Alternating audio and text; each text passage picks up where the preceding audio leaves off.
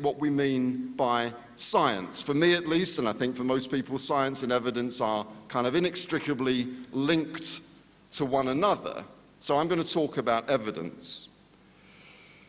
And in the same way as I chose a very simple idea of an axiom in order to describe what I mean by that, I'm going to have a very simple example of the use of evidence. And the example I'm going to use, if you'll forgive me, are our chairman's boxers, by which I don't mean his dogs or his chain of prize fighters, but his boxer shorts.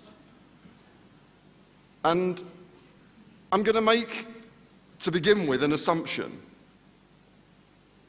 that our chairman is wearing Union Jack boxer shorts. But it's not quite just an assumption, because this could be supported by evidence. I'm not going to ask him to reveal what kind of, he may not even have boxer shorts on at all. I'm not going to ask him what kind of boxer shorts he has on. But clearly that assumption is testable by evidence. In other words, it's not really an assertion at all, it's a hypothesis. It's a very trivial hypothesis, trivial in the sense that we could settle the matter once and for all by asking to see his boxer shorts. I'm not going to do so. But we could refute at a stroke my hypothesis, or we could confirm it, and that would be the end of the matter. But scientifically, this is trivial and not very useful to us, and really very, as you might imagine, in all sorts of ways, atypical of science in general. But it's atypical in a particularly important way that I want to explain now. And I'll replace my first hypothesis with a more scientifically meaningful one. My more scientifically meaningful hypothesis is that our chairman always wears Union Jack boxer shorts. Now, we could make a start this evening in testing that hypothesis. If we saw his boxer shorts and they were not Union Jack boxer shorts, that hypothesis would be refuted at a stroke. If he was, that could do no more than increase my confidence somewhat that my hypothesis is correct.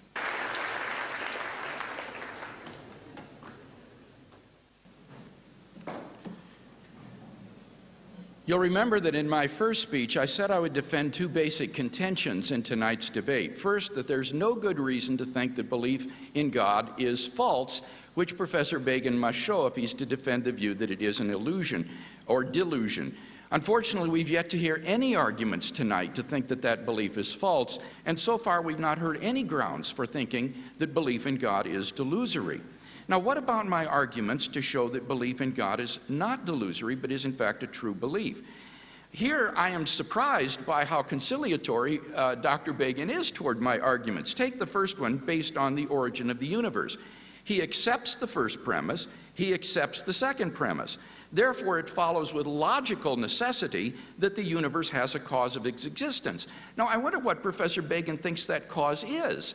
If those two premises are true, there must be a transcendent cause beyond space and time, beyond the universe, which brought the universe into being. Who or what is this?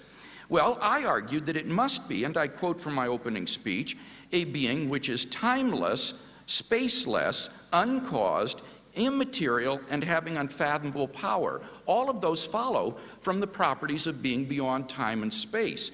Moreover, I argued it had to be personal as well, because the only thing that fits those descriptions are either abstract objects or a mind, and abstract objects don't stand in causal relations. And I submit to you that given my experience of God as a living reality in my life, in the absence of some sort of defeater, like some arguments for atheism, which haven't been offered yet in the debate tonight, I see no reason to think that my experience is delusory, and therefore I'm perfectly within my rational rights to believe that God exists on the basis of my personal experience of God. So there is an argument here. The argument is that we can rationally accept belief in God as a properly basic belief grounded in one's experience of God in the absence of any defeater of that belief. So, in summary then, it seems to me that Dr. Begin's Epistemological evidentialism is naive, it is overly restrictive, and in the end self-refuting. And in any case, I met his challenge by giving good evidence for God's existence. 5 reasons to think that God exists. On the other side of the ledger, we've yet to hear any evidence to think that God does not exist, and therefore I think we have good grounds for thinking that belief in God is not a delusion, but quite the contrary, that God exists.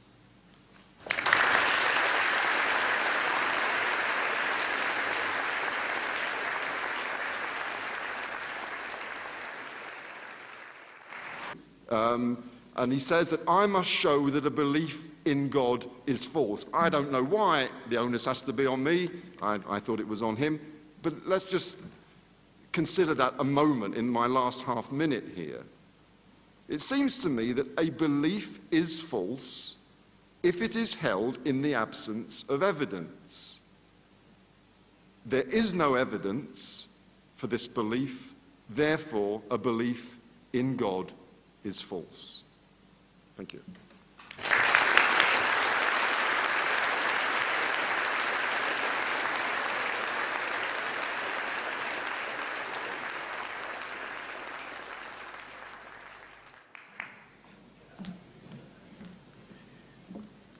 Before I look again at those 2 contentions that I said I'd defend tonight, let's try to say something more about these matters of epistemology.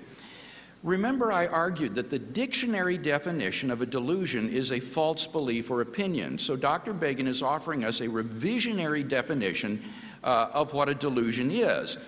And he's saying that something is a delusion if it is neither self-evident nor held on the basis of evidence. And in his last speech, he made the astonishing assertion that a belief is false if it is held in the absence of evidence. Well, that's patently wrong. It's easy to give counterexamples.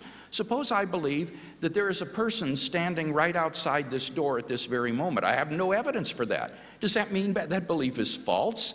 No, he could be there right now. In fact, when we make predictions about the future, we don't know whether they'll come true or not, but if they do come true, then those were true predictions. So it's patently wrong that a belief is false if it is asserted in the absence of evidence. But I gave 2 criticisms of his evidentialism. First, that it's overly restrictive. Remember my example, how it would undermine science. The special theory of relativity is based upon certain assumptions about the one-way velocity of light that cannot be scientifically proven. Another example, the Copernican principle. This underlies all of modern astronomy. It states that we occupy no special place in the universe. Without the assumption of this principle, it's possible that the distant galaxies operate according to other laws of nature, and therefore all of our data about them is wrong. You simply have to assume the Copernican principle, that the same laws operate there that operate here, in order for astronomy and astrophysics to even be possible. So his evidentialism would destroy science if you adopted it. Moreover, it would mean our beliefs in the external world, the reality of the past, are not justified. He says, no, these are based on evidence.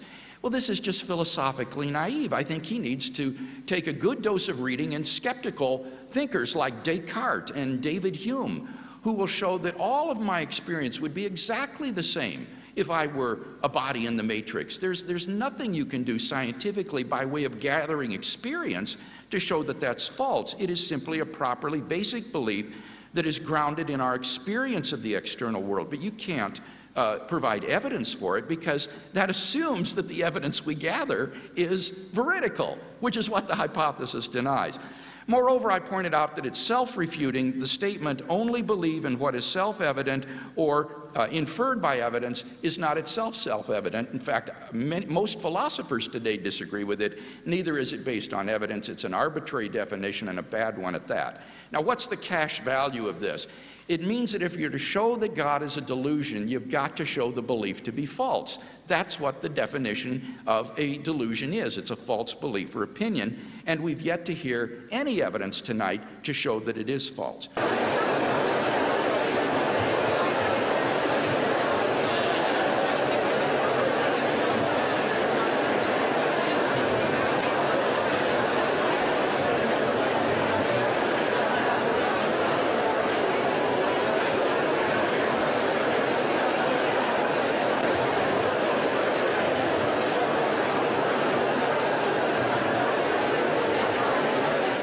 We're going to begin. Thank you.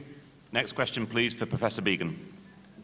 You say that beliefs held without evidence are irrational.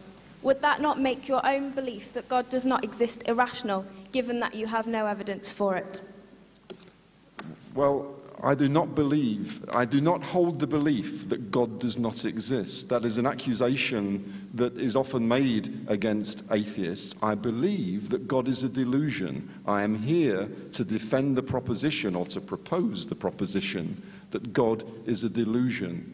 A delusion, to me, is a belief held when there is no evidence to support that. I am not making the positive statement that God does not exist, and you should really not accuse me of saying that. To say that God is a delusion is very different from saying that God does not exist. As a scientist, I wouldn't make such a statement.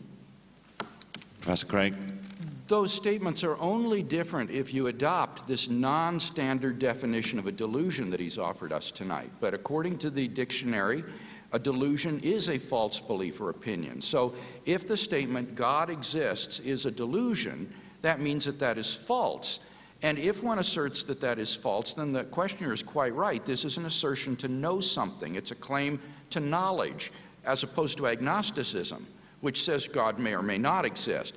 But if you claim that God does not exist, you're making a knowledge claim, and that therefore requires warrant, particularly on evidentialism, as she rightly saw.